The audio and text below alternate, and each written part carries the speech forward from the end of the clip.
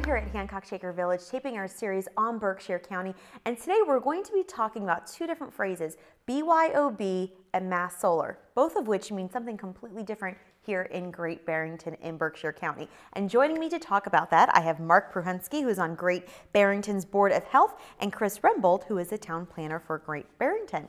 Gentlemen, thank you so much for joining me this afternoon. So we'll start with you, Mark. So talk to me. BYOB means bring your own bag. In Great Barrington, it means bring your own bag. Our plastic bag ban went into full effect this past Saturday, and so far has been a great success. So, all right, so the ban started March 1st. So this is pretty innovative for Great Barrington because you're the first one in Berkshire County, and really the other towns that have implemented this have kind of been further east. But you guys are here kind of at the forefront of this. Yeah, first town in Berkshire County and fourth in the state, and we're hoping that we'll be a success story and hopefully a model to some other communities. So. All right, we're going to come back to you and get into a little more details about how stores are adapting to this change. But Chris, let's talk to you about Solarized Mass. What exactly is the project if people aren't familiar with it?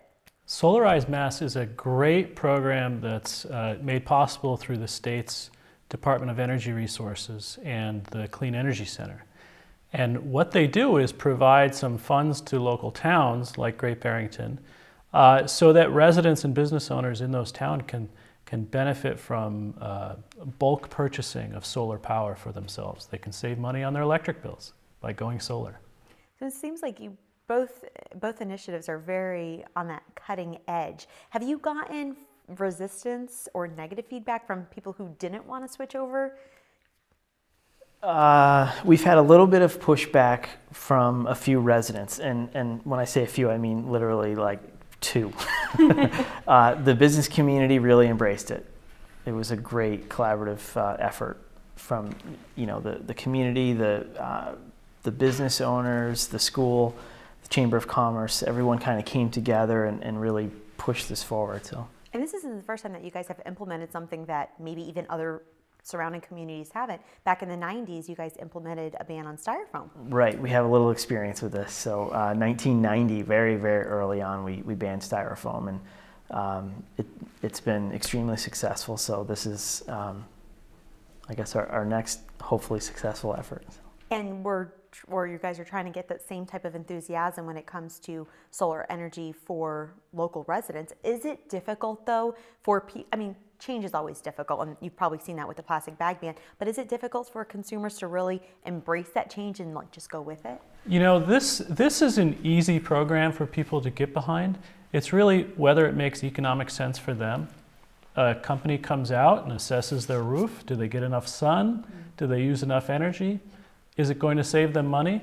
And if it makes economic sense for them, they can sign up. There's no obligation. So really, this is a dollars and cents choice for them, and we're hoping for great success. It's been wonderful in other towns in the Berkshires, so we just hope that we can save our residents money too. What's been the most difficult part of the process? I think the most difficult part is probably just getting people over the initial outlay of money to purchase a solar system for the roof. But the wonderful thing about the solar installer for Great Barrington is they also offer a no money down lease option. So you don't have to put any money up front. You can just sign up and somebody will actually rent your roof. And you agree to buy cheap electricity, and there you go, you're off and running. So there's a great way to overcome that. For some, it seems like it may even be a win-win situation. It really can be. I mean, people can start saving money whenever the sun's shining. And what about businesses? Is this the same win-win situation? I know a lot of times if somebody might complain, well, if you put regulations on me, it's going to cost me money, and it's, that's not good for a business. Has that been? There was some concern about that early on.